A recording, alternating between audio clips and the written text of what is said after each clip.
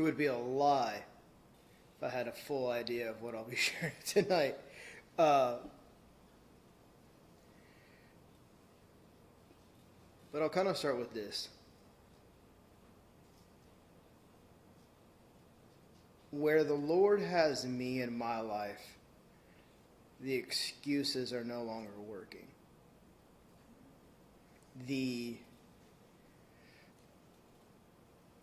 Can't say it that way. The half-hearted attempts and approaches to obedience isn't suffice. And really driving the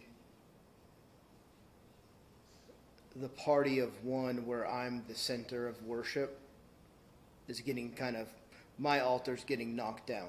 My golden calf is getting sent to the slaughter. And even last night, as I sat there in this sleep study, or actually this morning at 4 a.m., trying to maneuver my way into God's presence so that I could fall back asleep, was not working. I was not getting away with. And as I laid there at 4 a.m.,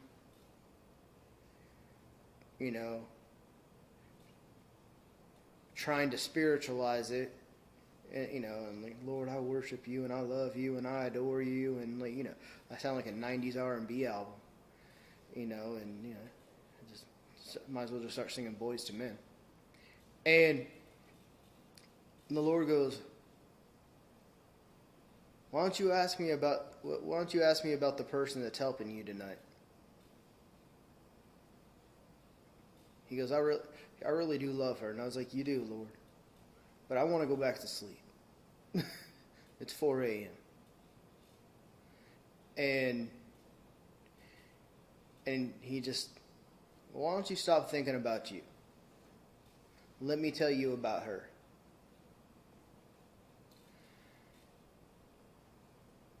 But it's 4 a.m. I don't know if any of you are a fan of 4 a.m. I'm not. But it was 4 a.m. I understand some of us probably go to work at 4 a.m. or have lunch at 4 a.m. But that's not me. So eventually I get my mind off myself and start paying attention to what the Lord has to say about her. And then he tells me about her, and then, as I'm leaving it, I just say, hey, I don't know if you know this, but the hand of God has been on you your whole life. You thought this shadow, this darkness that you were seeing was something evil and wicked, but you've always been under the shadow of the Lord. And she just stops and goes, why are you telling me this? And then, in that moment, I'm like, well, this is what the Lord's saying to you. And, then gave a little bit of resume.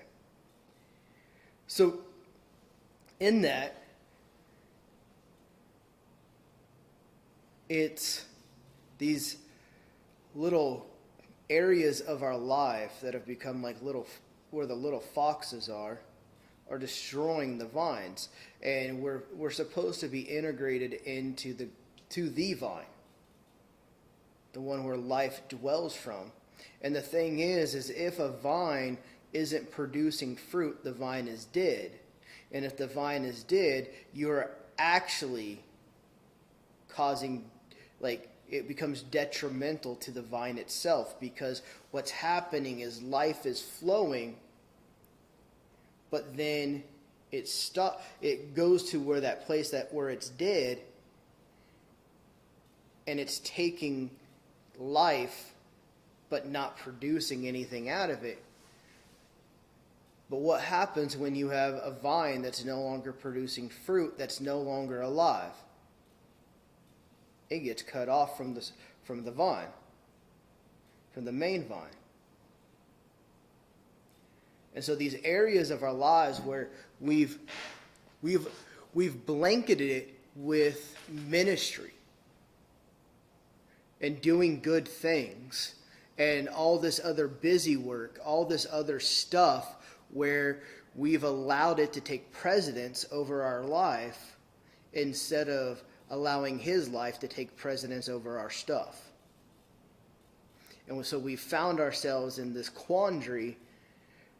We're like, I don't know if you've ever seen the movie Catch Me If You Can, but there's this story the father keeps telling the son about 3 rats in a bucket of cream, and eventually one makes butter. But we find ourselves drowning in our own stuff and our own things.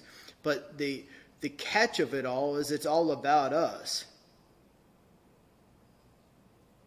It's not about him. It's us living out and doing what it is that we want to do, and not necessarily fulfilling and doing what it is that he wants to do. But it looks really holy. It looks really spiritual. It looks like something that we should be doing.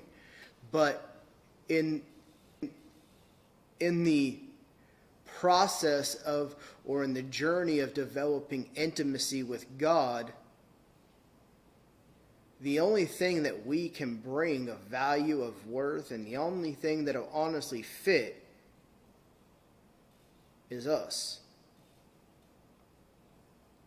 He's not really all that concerned about our accolades or the thing, or, we feel good when we walk away and we were like, well, I just blessed that person. I gave him a word. Well, I just gave this person $32.28 because the Lord told me to. And so I feel better about it. Yeah, it's kindness, it's love. But have we turned these things about us? About obedience? See, when we sing our praises before people, we're living in the reward of that moment right then, and instead of allowing the Lord to reward us. But I think he would have something better than we would, and what anyone else could offer us. It kind of reminds me of when we see people posting pictures of and stuff. Oh, I'm helping the homeless. Yeah. I'm like, why do you have to announce that to people? Just help them. Yeah, I mean, and there's times for that. There's times for acknowledging, if it's literally if it's a God-breathed ministry and you're and you want to show people, hey, this is what I'm doing with the funds that you're giving, But at the same time, not every good deed needs to go publicized. Exactly. Don't, But if you probably said that today, it would probably be getting taken politically. I prefer not. Never. There was never a moment for that. What the Lord really desires the most is our heart. All of it. The broken pieces, the rotted portions, and even the places that we've gold-plated to trick ourselves into thinking that, it's something great. I'll tell you a story. A number of years ago, it was a Sunday morning, I think, and we're having church, and I'm just worshiping, and I go into this encounter, and I see the Lord, and he's got one of those old y'all are gonna remember this because you're teachers or work for a school, but the cart that you would push where you would have the VCR or the projector on. He has one of those, but it's full of all these trophies and medals and awards and all this other stuff. And I'm like, what are you doing, Lord? He goes, oh, I'm putting it all here in this treasury room. And I look inside, and there's all these gold coins and jewels and chests of treasures and things, all this really beautiful, innate stuff. It's just, I'm like, wow. you know, this is really cool. I don't know what any of it is. And I said, well, like, what? And I start realizing, like, what he's doing. I was like, well, you know, because I asked, what is all this? Oh, these are your badges of honors, your accolades, your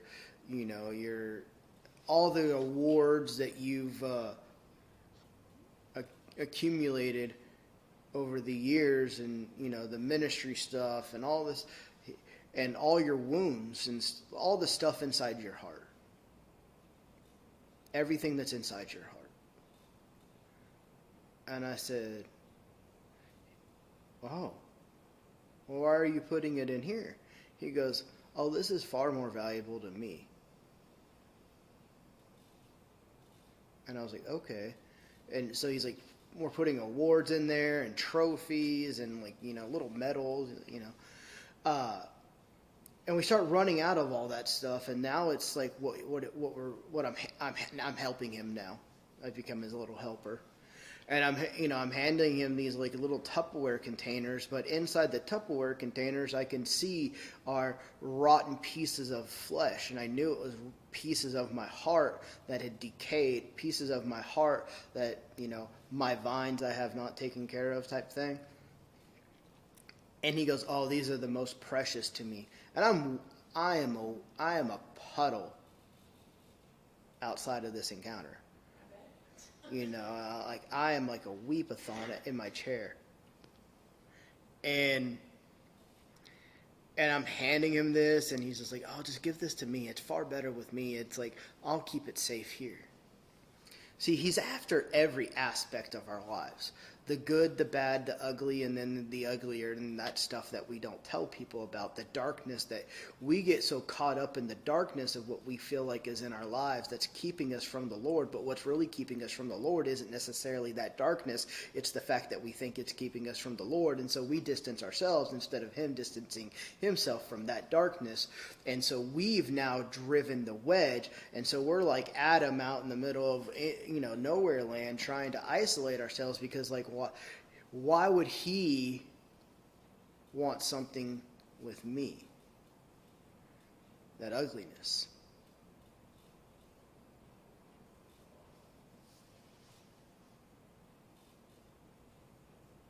So he'll take every single part as it is. He'll make you whole. But it's in pursuit of him that we get made whole, not in the pursuit of wholeness.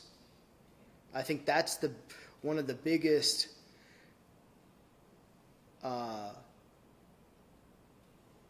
illusions that we as believers suffer from.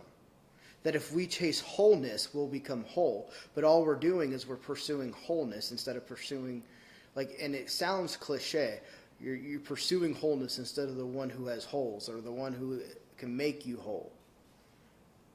But the reality is this, is he is everything. Scripture says, "Seek first the kingdom, and everything else will be added." That's actually one of the scriptures I quoted to the person at 6 a.m.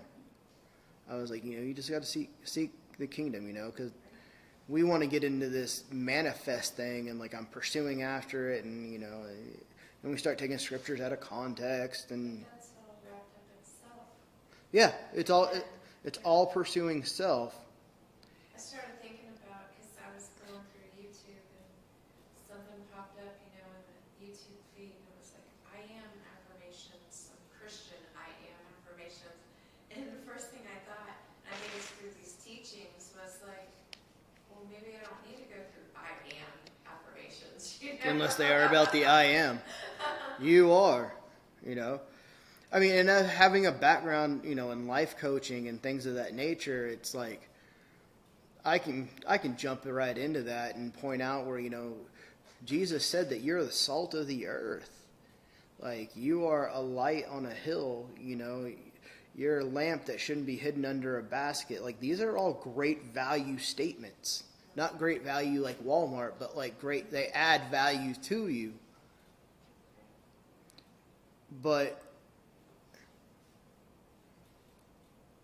those things still come in the place of him, because one word from him can change everything.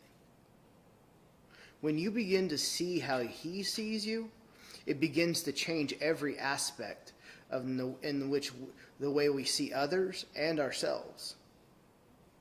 Because what happens is when you capture his eyes or your mind for you, you actually begin to step into his mind and his eyes for everyone else. And then because you're now, when you begin to see his heart and his mind for you and the way he sees you, you actually don't even focus on you anymore, because you're now stepped into his mind. And so you realize that you are already like him, and there's no deficiency in that. And so you begin to walk that out. But by walking that out, what you're looking to do is set someone else free from the same thing that you didn't even realize that you got set free from, and you've become the liberator because the liberator touched you. That's always how it was meant to be.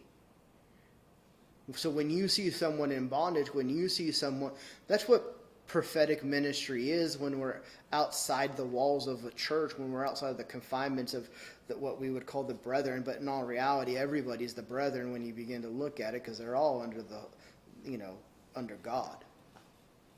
He reconciled all things to himself, not certain things. So anyone could become family.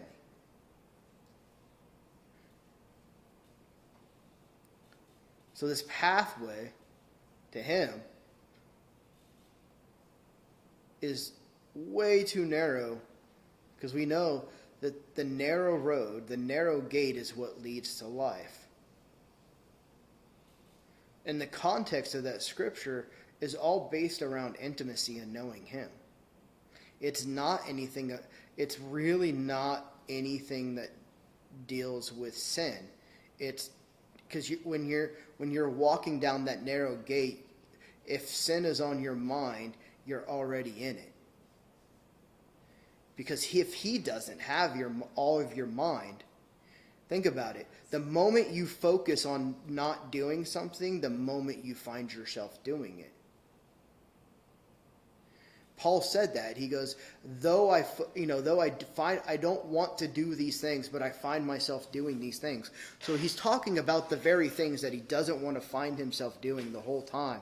But he says, I find myself doing them, because he's sitting there focusing on. That's why he says in Philippians 4 and 4:8, brethren, focus on these things that are pure, that are lovely, that deserve of praise, the things that are praiseworthy of God.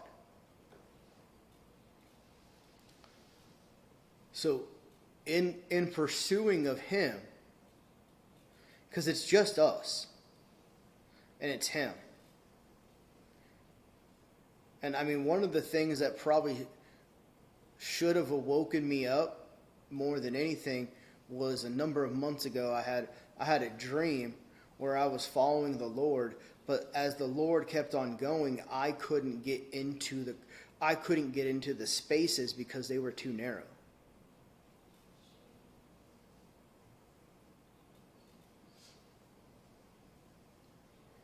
And so there's only enough room for our hearts to get through. It's the pathway that leads to intimacy. So that means giving up our right. I have a right to opinion. No, you don't. I have a right to be angry. Not necessarily. Well, they did this. And?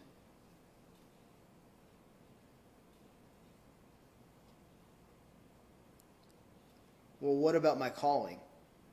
Well, your calling is really to pursue him and just do what he asks you to do.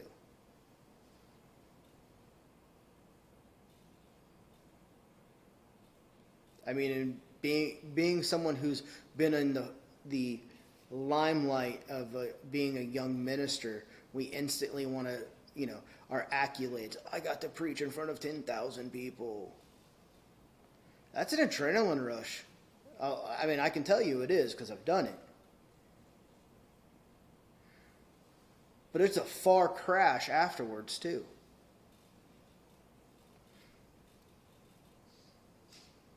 And it's hard to suppress that adrenaline thing.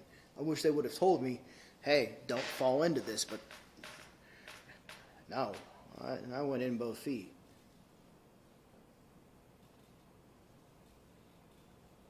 And so he's really just been on me about just these little things in my life of just, even in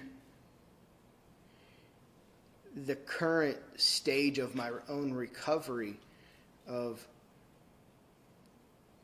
is that the right measurement? Well, I mean, it's a few Cheerios over. Is that the right measurement? Are you about to undo everything I did? And it becomes literally a few Cheerios can stretch out my stomach. And then it defeats the purpose of what I did. It's the little things in our lives that we go, well, why do I feel like he's nitpicking me?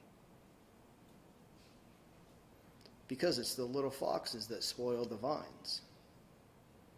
But we've become settled in those little foxes and those little comforts. Well, it just helps me unwind. Helps me de-stress. I mean, it's just one glass of wine every 13 and a half minutes, or whatever it might be. Anything, like when we'll point the finger at various things and say that they form addictive behavior. We'll go to children, oh, they're playing video games too much. They've become an escapism. So is Instagram for you at 9:30, Mom. Or Dad. Or whatever. Anything that we begin to put in the place of the Lord, and I'm talking to me too, because these are the things that he's having to deal with in my life. And so in many ways, we can look at whether you want to call it religion, but I don't like to use the word religion because it already has a negative connotation that people attach to it, and they go, oh, amen, because they don't realize what's really taking place. And so I like to kind of word it as Jesus has been deconstructing Christianity since the beginning. Because even though the early on believers weren't called Christians, they were part of something called the Way that you find in the book of Acts. Historically, that's what they were part of. But he's been deconstructing the way that we lead our spiritual lives so that he could lead us back to him.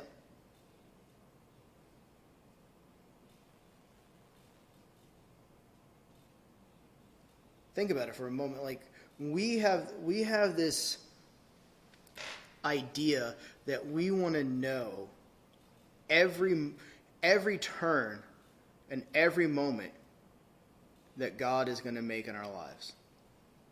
But yet there is absolutely no biblical precedence for that in all of Scripture. People would be living their life, and then all of a sudden God would tell them to do something. And they had two options: to obey or not obey. But now we want to wait for confirmation. Now we want to test it out. Now we want, well, I'm just waiting for the provision to come. What if Noah said, oh, I'm just waiting for rain to come? It would have been kind of a little hard to build a big boat when the rain was already there. But mankind has created their own view on all this. We've created our own doctrines that suit where we're at and where we want to go and where we want to be and how we want to do things and what makes our life easy. But Jesus called us to live his ways.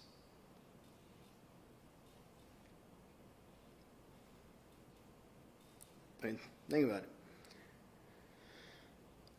God delivers the Israelites out of Egypt. They see all this amazing stuff. Moses goes up on a mountain to meet with God. He's gone a little bit longer than they're comfortable with. And God says, will you go get these people? They're already making a golden calf.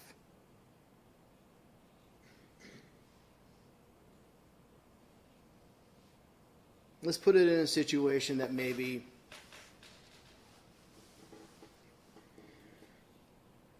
that's realistic.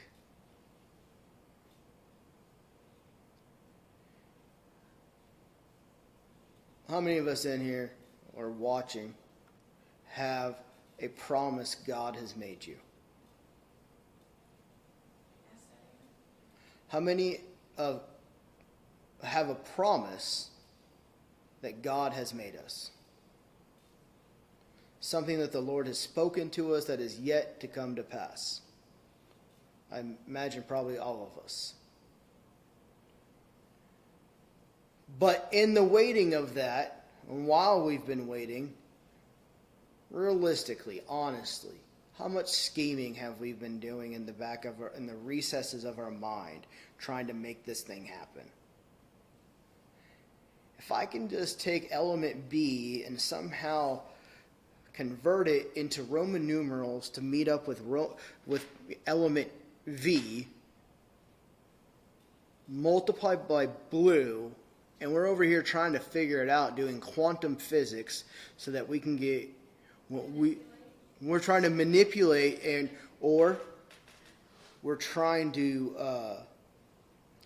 It's kind of like we have a giant cauldron in front of us, and we're taking all these different spiritual concepts and putting them in a pot and stirring them like we're from Hocus Pocus or something like that, or the wicked.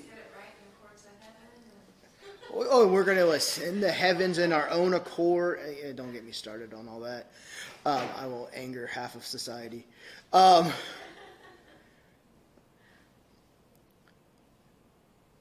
all we're doing, we're just out there living our own version of Christian witchcraft.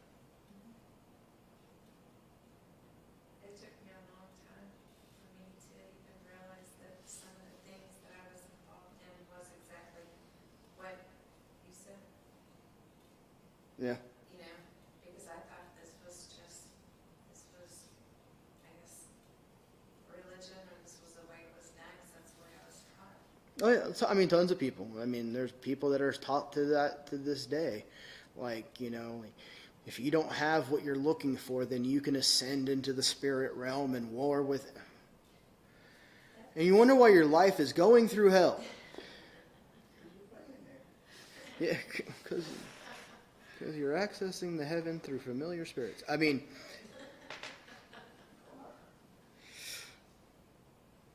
but in that, if our pursuit of life, our pursuit of the supernatural is absent of Jesus, then we've neglected the person who is supernatural. It's the pursuit of spiritual things without Jesus that leads people astray into a different form of religion, and they start living in this delusions of grandeur where I'm just super spiritual. Yeah, I've been around people Oh, I know you have. you can't. I'm very aware. Where I was literally told, don't let these people touch me. And I'm just like, Jesus would have. That wasn't received very well, but Probably not. And that happens. sorry, sometimes things just come out of my mouth. But, I mean, Jesus had so many people touching him, and then he goes, who touched me? And like the disciples, I would have been like, what do you mean who touched you? Everybody's touching you. Who didn't touch you, dude? Did you say it like that? I don't know. I wasn't there. But we find ourselves, like when we step into this different type of religion or religious activities, and we're now no longer pursuing the Lord. We're pursuing spiritual things.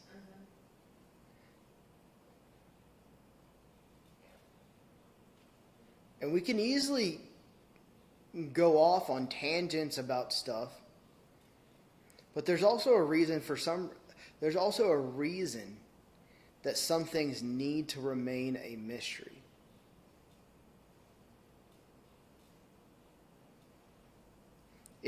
We want to build monuments to these super moments.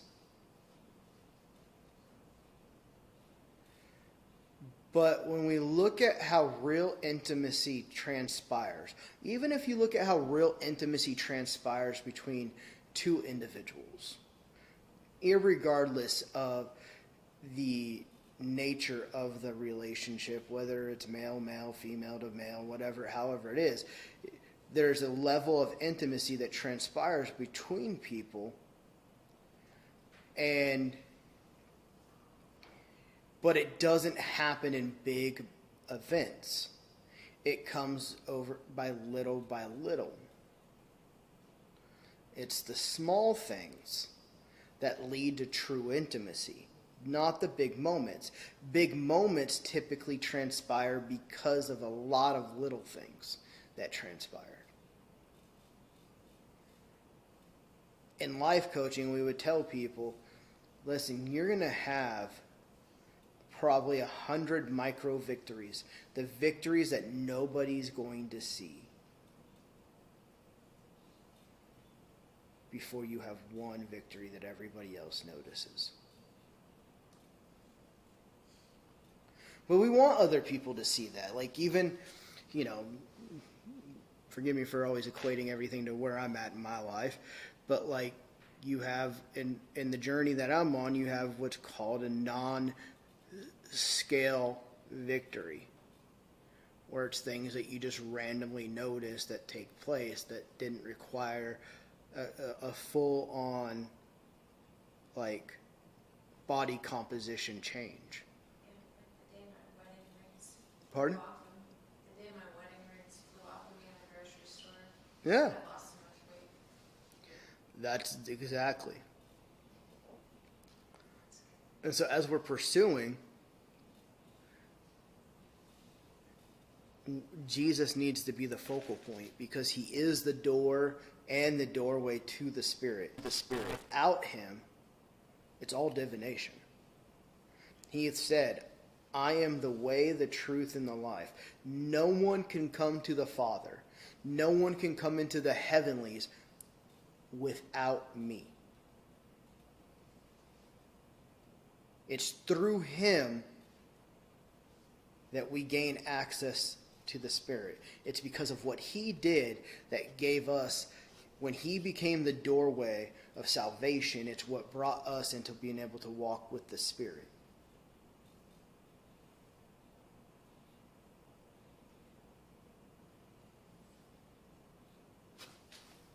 I was thinking, because earlier you were using an example of a kid playing video games, and a parent being critical.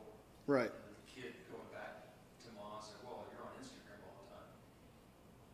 I can see the parallel in the church as self-gratification. Mm-hmm. So when we wrap in a religious wrapper, it's okay. It's actually a good thing that we're pursuing self-gratification because it's on a spiritual path. But it's really no different than the person who plays golf 6 days a week, because in both cases you're pursuing what you Well, at what you least golf is taking one day off for the Lord.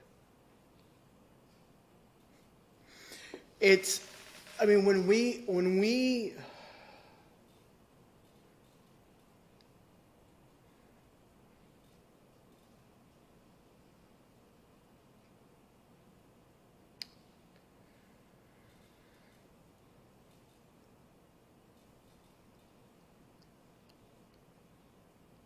in certain prophetic and charismatic circles, there are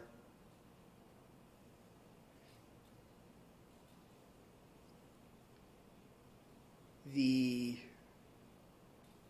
trying to figure out how to word this.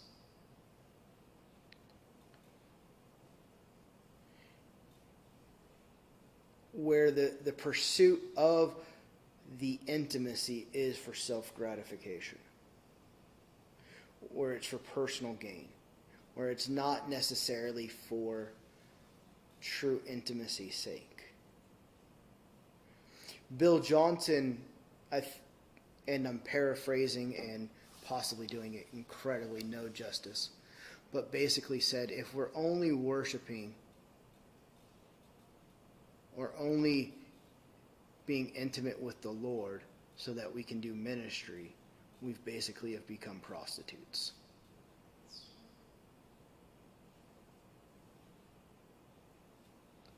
And that, It's just a job. well, yeah. I mean, and to a certain degree, one thing that Brad really ingrained in me is that my ministry is me and him. This is work. This is ministry. This is work. But many people are pursuing ministry occupationally. If you want to see someone get offended real quick when they, hey, can you help me financially with something? I'm really just out here trying to do ministry. Why don't you get a job? No, the Lord told me I don't need to work. Well, he who loves sleep doesn't eat. And allow the Lord to provide. Yeah.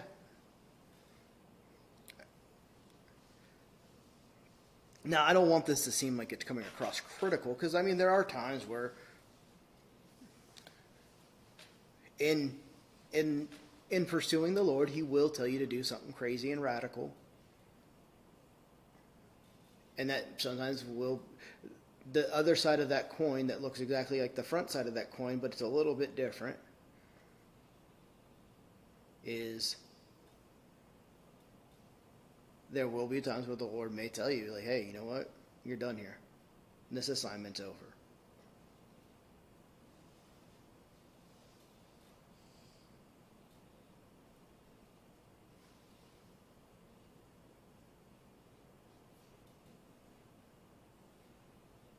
Any thoughts?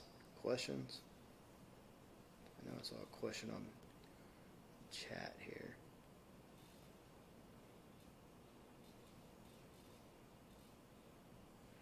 So, a question that someone asked here on the broadcast is, would "you are sons and daughters" be a statement that mirrors him because it's how he sees us? And that would be yes, because he was his only begotten son. So when he speaks that you are sons and daughters, it's how he is, it's how he sees us. We are like him. And so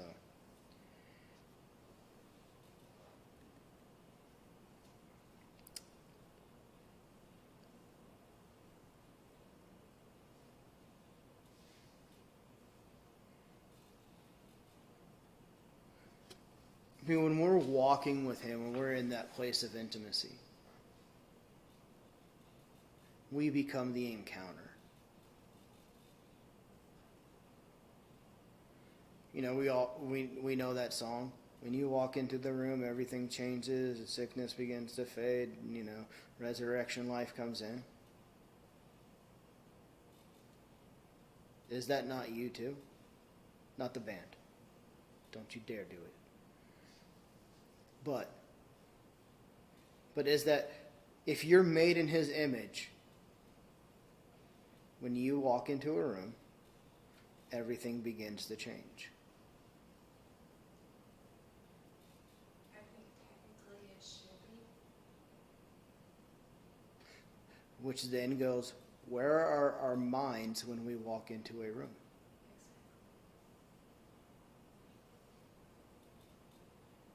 Where are our minds most of the time? Yes. They're on that you need to get eggs and butter and but something to just become aware of is just when you walk into somewhere, walk in with the Lord. Walk in. He's inside of you. Arise and shine. You know, we always quote the scripture. I mean, how many times are we going to prophesy it over ourselves until we live it? Because the greatest gift we can give anyone is always going to be Jesus. Like, prophetic words are cool, words of knowledge are great, and we can conjure those up on our own. But when we give someone Jesus in that moment, when we really tap into who he is,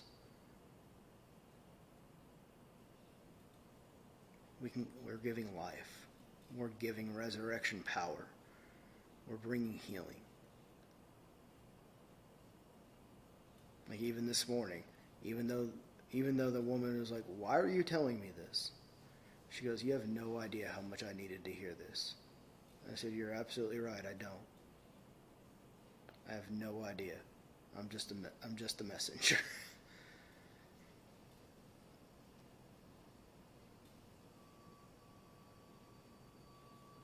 And all it takes is 1 second.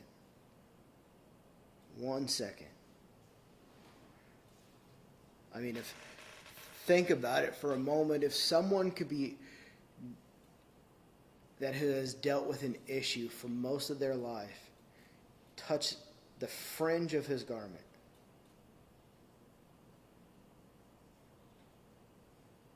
and be made whole,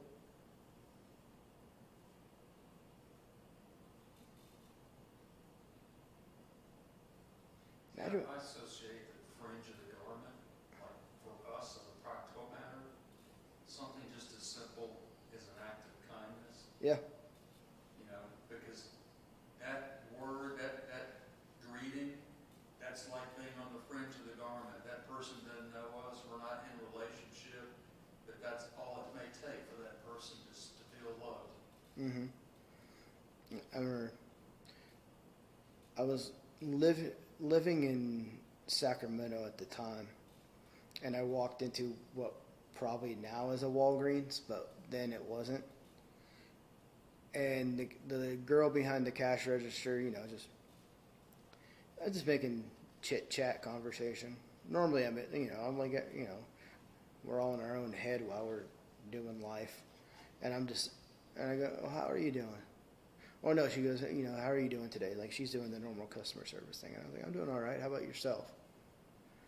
She goes, "Oh, I'm good." And I was like, no, she's not. I said, "Can I tell you something?" She goes, "What?" I said, "You're a horrible liar." But I have a way of, like, communicating sometimes that, like, it's not confrontational. But, like, I was like, you're a horrible liar. You're not having that good of a day, are you?" She goes, "No, I'm not." I said, "I'm sorry to hear that." I said, "You know, nothing crazy. I hope your day gets better." She goes, "You know what? It just did." It just takes a moment. And it doesn't have to be, you know, "Lord, I call down your joy." Because that's weird. But it can be. But we become that encounter to somebody at any given moment.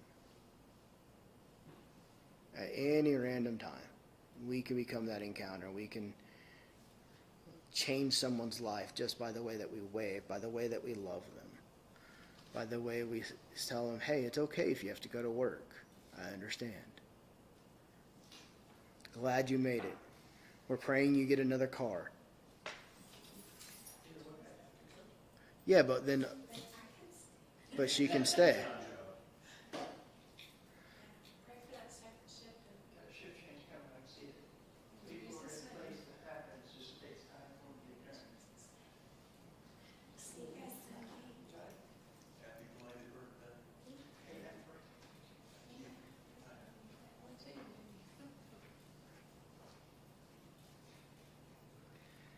But it's with all of that, and one of my favorite quotes, God has factored our stupidity into the equation. And I'm very thankful for that. Pardon? It's a long mathematical formula. It really is. It really is a long mathematical formula. But, I mean, when you think about the disciples around Jesus, they had about as much intelligence sometimes as this bottle cap. Sometimes. And they caused all sorts of issues. They rarely understood Jesus. I mean, like, rarely understood anything that he was saying or doing. Like, I don't know if you've ever seen the show The Chosen, but, like, you know, when they're going out to, like, the field of, like, Samaria, and they're like, why is he sending us out there? Like, oh, it's because we work fields so good. You know, like, they have no grid at all. And it's absolutely hilarious and adorable. And I imagine if that was with Jesus today, he would have had a Costco-sized bottle, or a Sam's Club-sized bottle, of Advil for that headache. I mean, yeah, we're out there doing some crazy stuff, you know. My favorite like little joke is at Eleanor's old school, she would always go, well, I told him the fruit of the Spirit, you know, and not like there's a change happening, but we don't always see it right there, you know, or drive-by exorcisms or whatever it is that we're doing. But the disciples were trying to set people on fire. Did we forget that? Should we call down fire upon them? They're not with, like, all of a sudden, like, they're in a gang. They're like, hey, what's up, fool? Orale, you know? Yet Peter was a little trigger happy with his sword.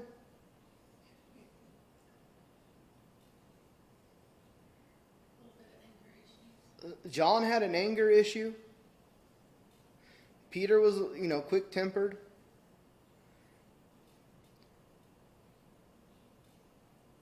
I mean, after every single parable,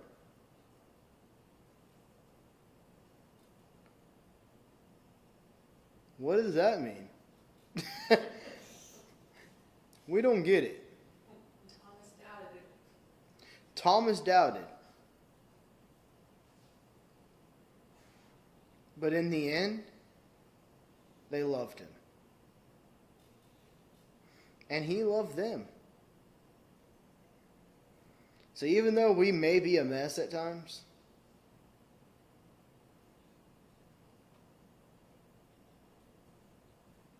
he can handle it. I'll share this and kind of close with it.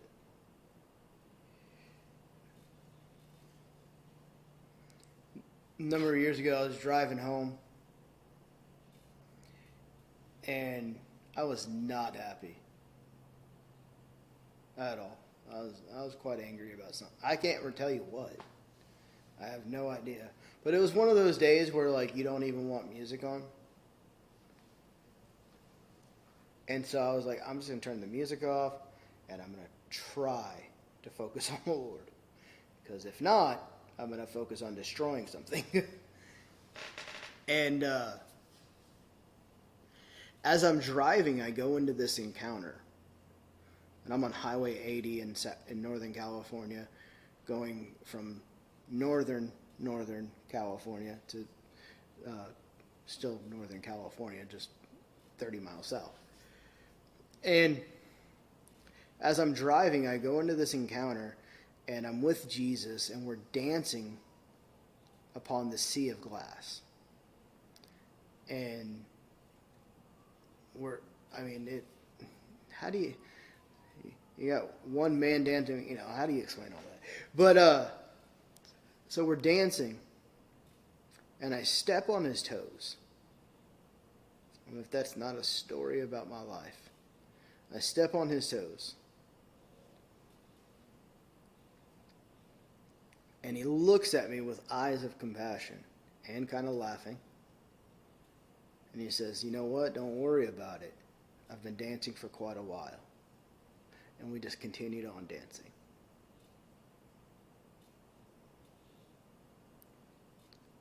He can handle the mess we make. When other people aren't able to handle it, he can. Don't count them off. Don't write them off. Just sometimes we're in a mess. We're in a funk. We're in a process. And they may not know how to handle it. But he does.